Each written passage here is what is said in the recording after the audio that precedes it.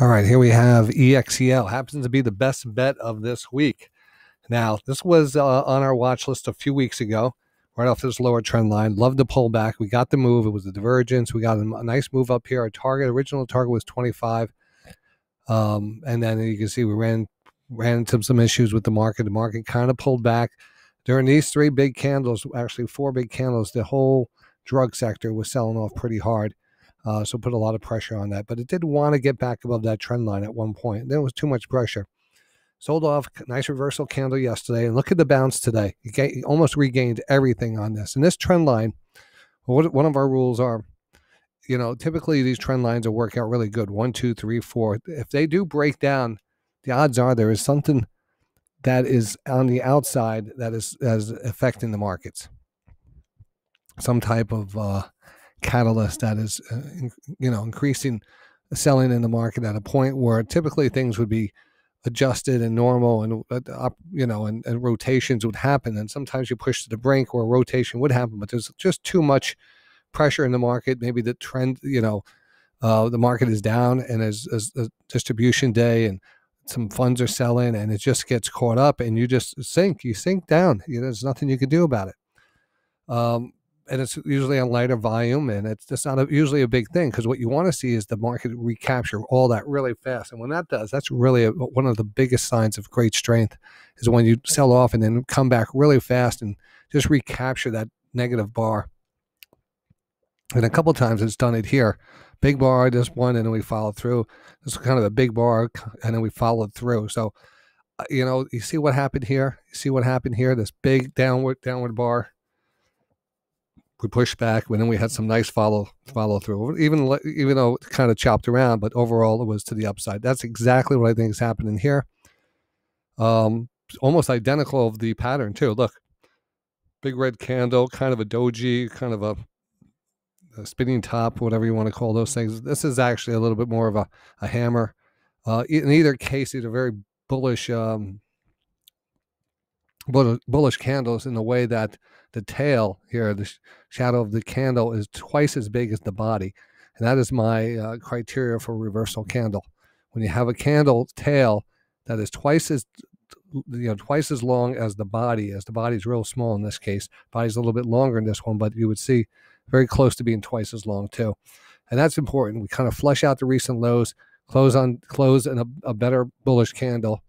And then the next day we had to follow through. Next day we had to follow through. It was closed on the highs. And the next day after that, we had to follow through. So we're going to regain this trend line. Eventually get through this trend line and then make our way up to 25, 26 pretty fast. I think that starts next week. So this is a great setup. Easy enough to put if you're not in it yet and you want to confirm that, that's what this is about.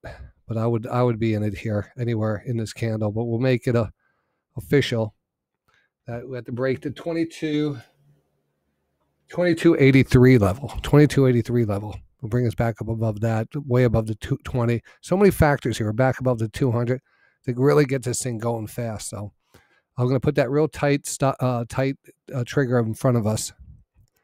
They don't have a pause on this, so I have to actually work fast, or I'll just tell you what it is and do it after, because I published these anyway. I put this on the HPS watch list, which is the Day Trading Radio's members watch list, which each one of these, like I have a target here, like a buy trigger. Each one of these is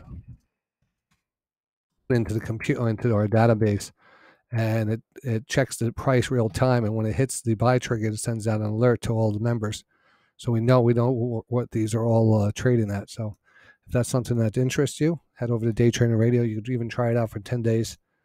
We have a free trial there. Just kind of mentioning that. 2283. So call 22. We'll make it an oddball number, 83. And that'll be our buy trigger that'll go into the system. And then we'll okay that. Oh, that's that one. Let me see. Buy trigger, here it is.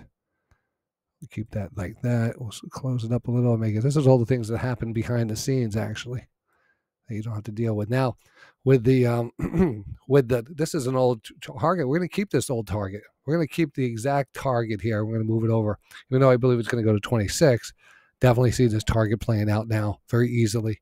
this is going to extend up, and I think we could ride this rest of this trend line up here also. I think I can. I'm not exactly sure how you send it on its way. Extend right. There we go. Okay. So here, that's a better view there. All right. So target's going to be up here, 25 to 26. We'll keep that target the same. We'll just move it over here.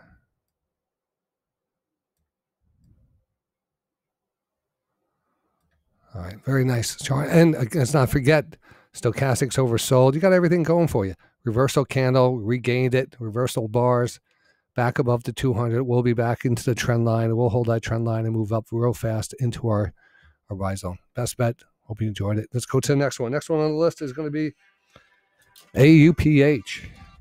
AUPH.